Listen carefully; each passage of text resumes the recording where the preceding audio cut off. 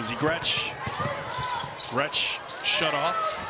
Gale will launch from deep. And there's a field goal for Penn. Matea Gale.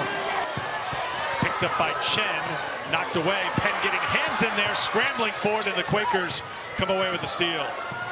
Obi for three. Yes! Big trip there. Penn stuck with it. Bickley was just a step slow on the switch. Great roll. Great finish.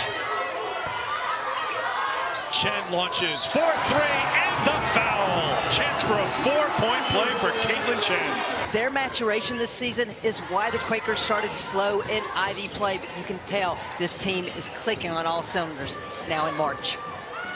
Chen for two. By Chen, that three is off the mark. Mitchell, another offensive rebound. Princeton continues to dominate on the glass, and it is hurting Penn.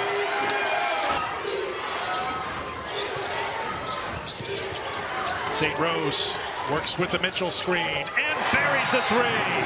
Madison St. Rose. And that's your 5-player defending the point guard. Sawyer gambled for the steal, couldn't get it. St. Rose makes her pay. And wasting no time, inside of a minute to go here in the fourth quarter. Obi launches for three. Good!